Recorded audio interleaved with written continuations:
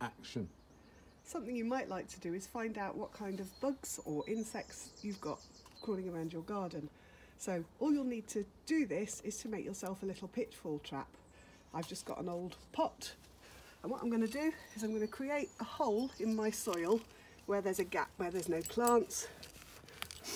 So I'll just dig that out, and I need to make the hole big enough for the pot, like this.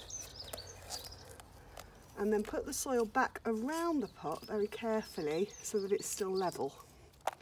So I'm just using my trowel, you can see, use your hands like that. Now, you don't want to leave it completely open, so you want something to cover most of the pot. I'm just going to use an old CD. And cover most of that pot. You can even put a bit of soil over there if you want, so it doesn't look so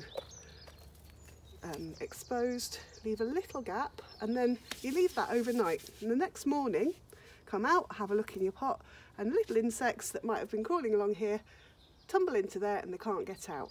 You can then have a look and see what's been crawling around in your garden. You might find some beetles, you might find a spider, you might find some ants. It's quite exciting.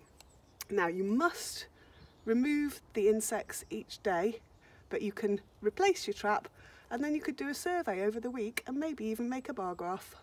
Okay. Bye bye.